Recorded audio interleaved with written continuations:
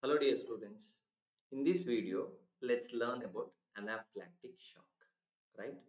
So when we need to understand about anaphylactic shock, so this is a simple disease, though it is a life-threatening one, okay? So how life-threatening it is and how important for every medical professional to know about anaphylactic shock and how to handle the condition and what is the pathophysiology behind it. Let's learn about everything. Okay, so let's start with what? Anaphylactic shock. Okay, so when we are speaking of anaphylactic shock, so the first question is, so is it what type of disease it is, right? So anaphylactic shock, my dear students, it's a type of life-threatening allergic reaction. So the point number one, you must remember, it's a life-threatening, yes, life-threatening allergic reaction, life-threatening allergy. So if it is such a life-threatening allergy, how does it occur? That is going to be our next question. So what is the pathophysiology? Chaliye dekhte hain. Let's look at pathology behind it, right?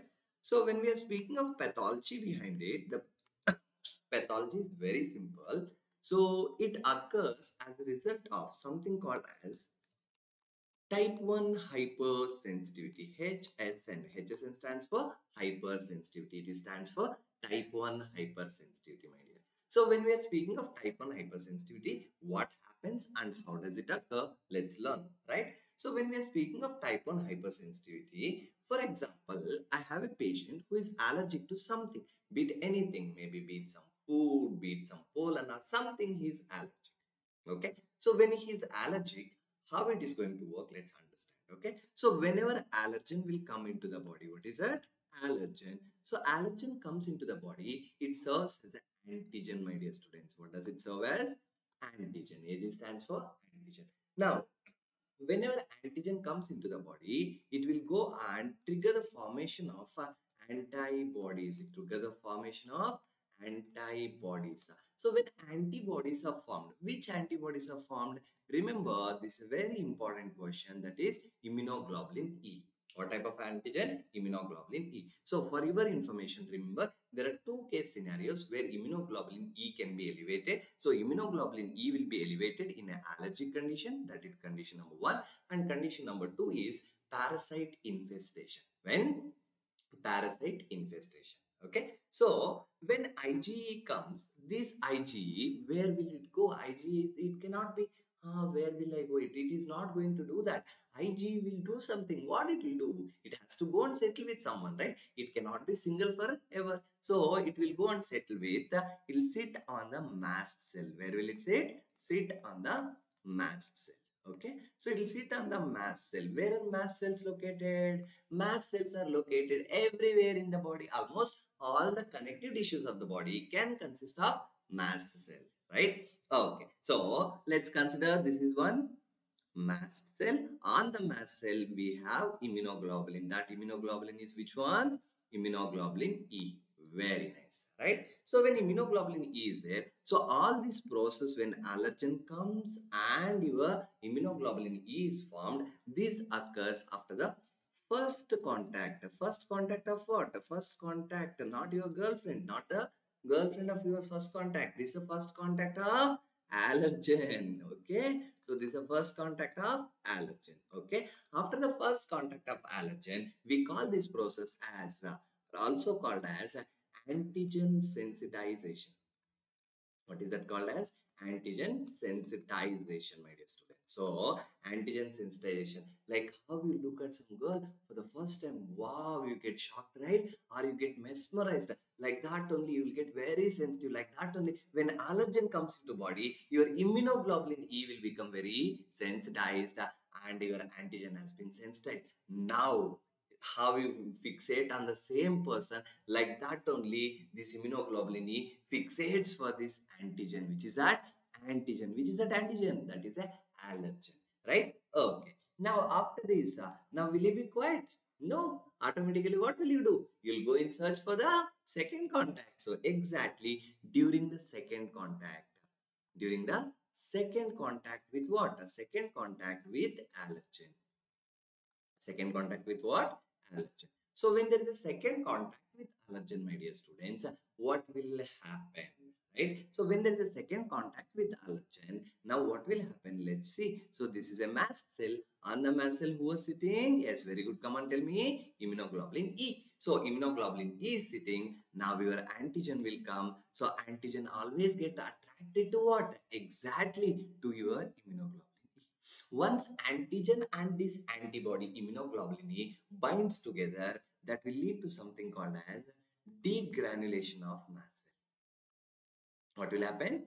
Degranulation of mast cell. Okay. So mast cell will start to what? Mast cell will start to break down. Mast cell will start to break down. So because of this degranulation, my dear students, all the contents of mast cell will be released. So basically what happened? Very simple. Mast cell was broken. Whatever was inside the mast cell will be released. So it will release biologically active substance. What are those? Biologically active substance. Biologically active substances. Okay. So what are these biologically active substance? For us, the most important biologically active substance, my dear students, that is your histamine. That is your histamine. Now, once histamine is released, what can histamine can do? So, histamine will go and act upon the multiple systems of the body. Let's look at each one of them. The first thing which histamine can do is its action on the respiratory system. What will it do? Respiratory system. So, if it is acting on the respiratory system, what exactly it will do? So, remember, it will activate which receptor? H1 receptors, which are located in your respiratory epithelium, leading to bronchoconstriction. Bronchoconstriction. All right. That is one effect of the histamine. Then what else it can do? My dear students, histamine can also affect your skin. So once it affects your skin, so histamine actually speaking, whenever H1 receptor again in the skin, which receptor? H1 receptors, when they're getting activated, again they will lead to allergy, rash, inflammation, etc. Okay. Then during the symptoms, I'll come to each and every system wise symptoms. Okay. And also it will act upon one of the most important system, that is cardiovascular system. On the cardiovascular system, when histamine receptor H1 are activated, my dear students, they will increase. This is a very important point. Many students make a mistake. Directly histamine causes vasodilation. Actually, it is not a direct effect of histamine. Rather, when H1 receptors are activated, that will increase the activity of NO, that is your nitric oxide on the blood vessel. When nitric oxide on the blood vessel is activated, so that will lead to what is that? Vasodilation. Vasodilation means that will decrease the BP, that will decrease the blood pressure. So these are the effects of histamine on the body as a result of degradation of mast cell. So when mast cell degradation occurs, why does it occur? This is the pathophysiology. So once we understood the pathophysiology, let's understand what can cause, right? So what can cause the anaphylactic shock? So remember, there are multiple factors, right? So multiple factors such as what? For example, insect bites. Yes, this is a very, very important point to be remembered. Insect bites, my dear students, they can lead to what? Anaphylactic shock. Okay, so that is why some people who has honeybee sting can land up into anaphylactic shock. Okay, insect bites. Okay, the next important ones. What is that? Food products. Okay, food products. Food products such as, for example, some people are allergic to what?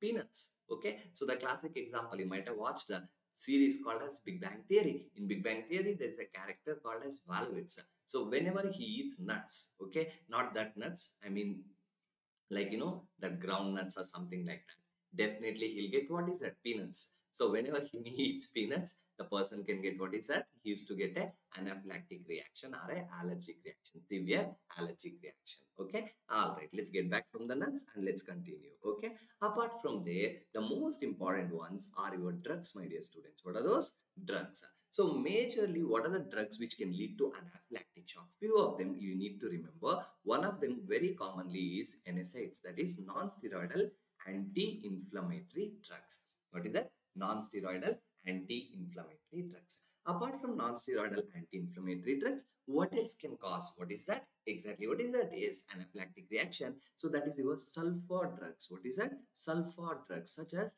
your sulfonamides. But sulfonamides, you have to remember one more type of life-threatening allergic reaction they can cause. What is that? Come on.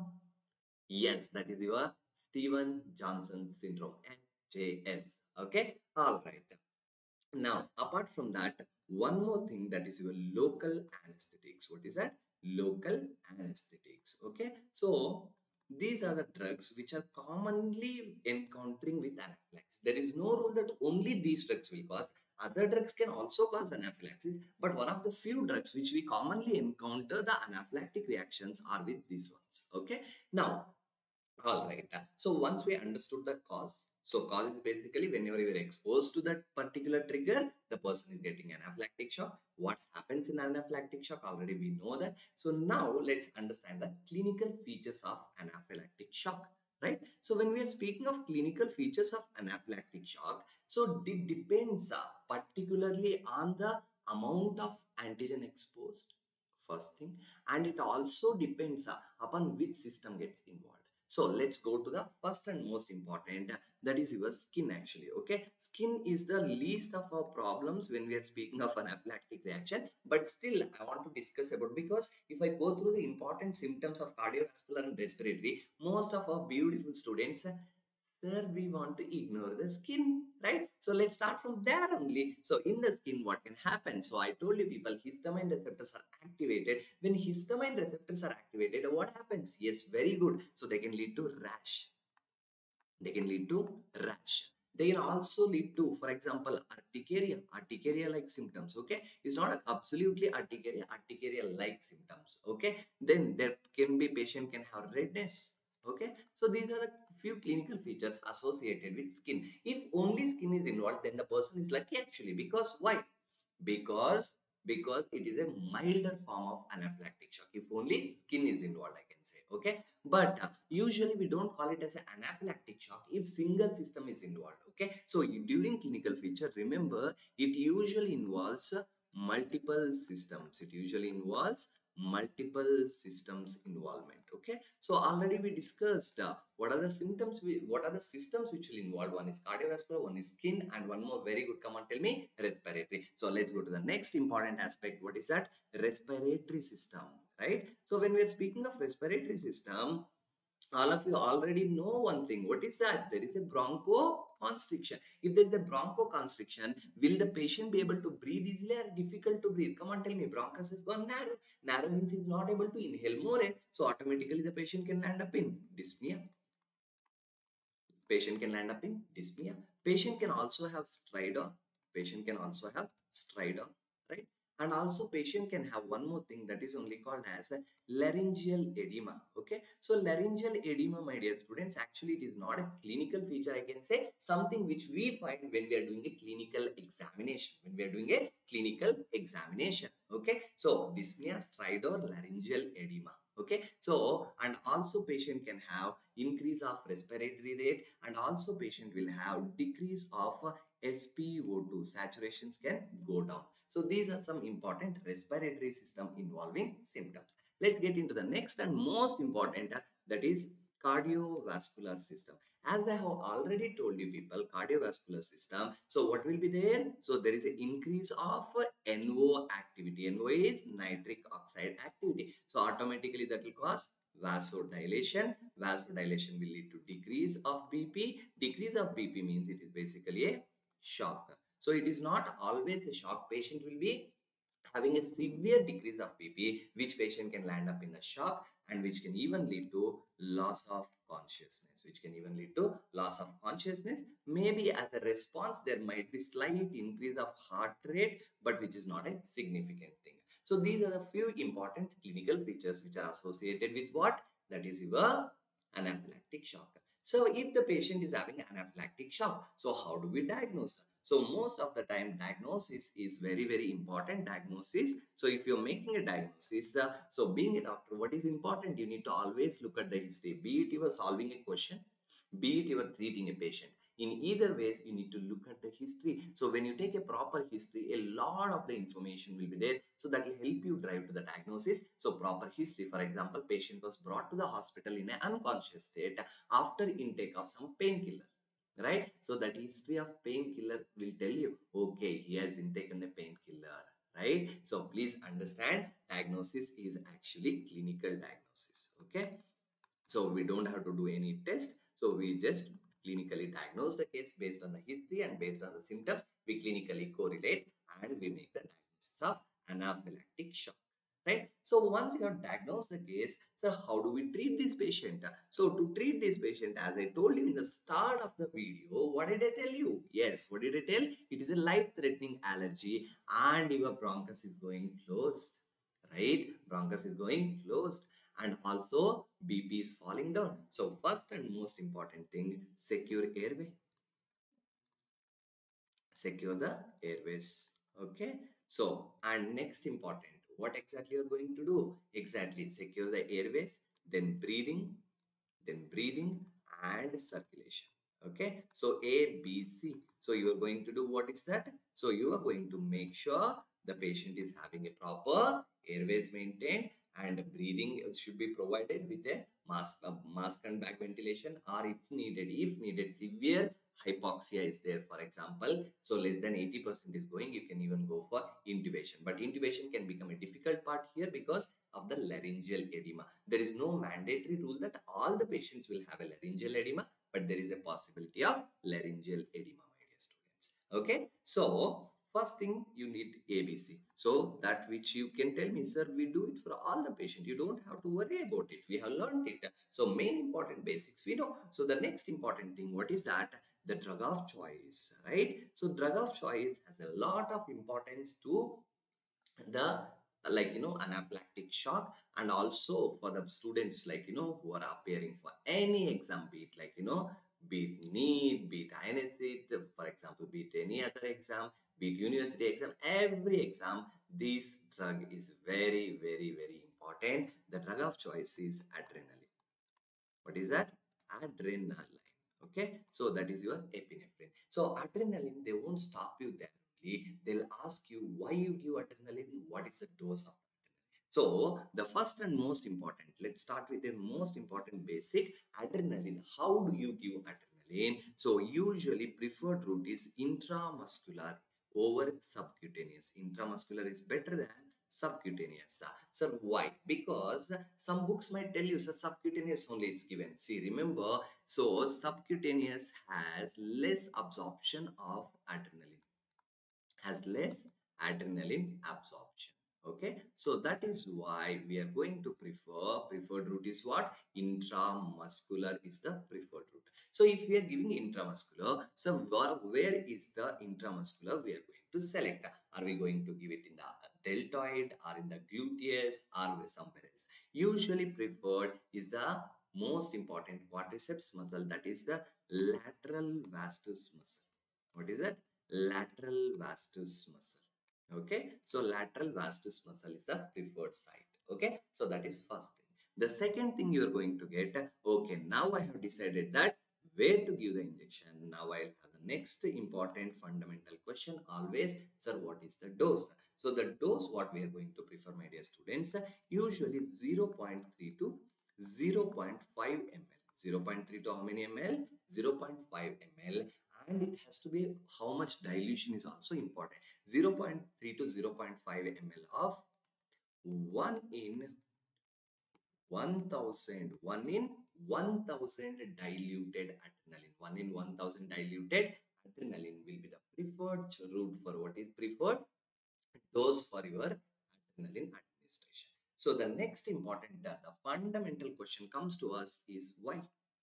Why adrenaline only? Why adrenaline only? Right? So why adrenaline only? Let's understand, my dear students. When we are speaking of adrenaline, when we are speaking of what is that? Adrenaline. So adrenaline, my dear students, it has effect on, so particularly it has effect on, it will stimulate alpha 1 receptor, alpha 2 receptor, and also it will stimulate beta 1 receptor, and also it will stimulate beta 2 receptor. So if they're stimulated, then why are we using this only? Let's understand, right? So what is the, let's make it like this. Okay, problem. Okay, what is the problem? So what is the mechanism of action of adrenaline? How we are going to solve it? So the first and most important problem, my dear students, the patient is in shock. Shock means low BP, decrease of BP. Okay, so why adrenaline is given? Because adrenaline will stimulate alpha 1 receptor. So alpha 1 receptor activation, all of you already know that alpha 1 receptors are located on the blood vessels, especially smooth muscles of the blood vessel. They'll cause vasoconstriction and that lead to increase of BP. That is problem number one solved, right? The second important thing, the patient is also having bronchospasm. Patient is also having, what is that? Bronchospasm. So since the patient is having a bronchospasm, whenever you give adrenaline, remember my dear students, this is a very very important point. It will go and activate beta 2 receptor on the bronchus. Sir, why not the beta 2 receptors on located on the blood vessel? So remember, beta 2 receptors are located both on the blood vessel as well as bronchus, but whenever adrenaline is given at a high dose on the blood vessel, always at a higher dose, alpha 1 will only get activated. This is only called as vasomotor phenomenon of Dale's. Okay, anyways, now so it will activate the beta 2 receptors on the bronchus. So if beta 2 receptors are activated, it will cause bronchodilation. It will cause, what is that? Bronchodilation. Okay, so bronchodilation will occur. So one more problem sorted, and the next important aspect. So the problem is, my dear students, what exactly is the problem? The main problem, the culprit fellow itself is histamine. The histamine itself is a problem, right? So why we are preferring adrenaline only? One more reason is there. Adrenaline, whatever is there, it is natural antagonist. It is a natural antagonist of histamine. It is a natural antagonist of histamine. Natural antagonist of histamine is whom? Adrenaline. That's it. So these are the few reasons why we prefer adrenaline over any other drug during the treatment of anaphylactic shock. Okay. So once we have given these, the next important question is, so why can't we use steroids and antihistamines? Okay, so when we are speaking of steroids and antihistamines, again, this is a very important fundamental MCQ based questions. Okay, so when we are speaking of steroid and antihistamines, please remember, my dear students, steroids and antihistamines, they're not used. No, that is not the statement. They're not the drug of choice. They're not the first line. They're not the first line. Why? There are few reasons. Because they have slow onset of action and we need the action immediately. The immediate action can be achieved only through adrenaline. That's why we prefer them. So they're not the first line, but yes, we do use them. We do use those drugs. Okay, so most importantly, if I ever ask you, all of the following are used in the treatment of anaphylactic shock except so steroids, yes, they're used but not immediate effective, but they can be considered. Of course, we will add them. Antihistamines, again, we'll add them. For example, when we are speaking of your, what is that? Adrenaline also we are going to use. So all of the following except, you can answer the last one, whatever is given. But the first line management is always, what is that? Yes, that is your what is that? That is your adrenaline. Okay. So what is a complication? What is that? Complication, my dear students, actually sometimes, some cases, what can happen is that, so this anaphylactic shock can lead to a complication, that is your myocardial infarction and angina. These are the two important complications which can occur, but very rare cases that can occur as a result of anaphylactic reaction. So, sir, what are the important things you need to remember? First, which immunoglobulin is mediated? That's the first thing. And second thing, what is that? Pathophysiology in that immunoglobulin and degranulation. That is only first mula, that is first sensitization and second contact. Then what is the drug of choice and how do we manage the patient? Apart from that, what are the advices we give the patient? So the first and most important, we tell the patient, stay away from the trigger. What is that? Avoid the trigger. What is that? Avoid triggers. So how do we avoid triggers? So avoid triggers means we need to find out the trigger. So for example, I know that I have a patient who is allergic to non-steroidal anti-inflammatory drug. Now, since I know that, I will also educate my patient. Avoid triggers. I'll also educate my patient saying that, see, you have this particular issue, so you're not supposed to take the painkiller, and he has to keep that in mind. So educate the patient.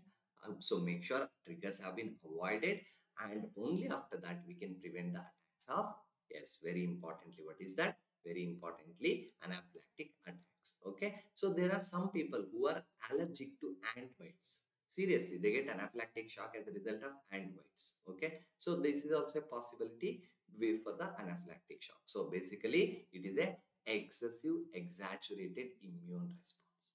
Okay, so keep following for more. Thank you. Subscribe.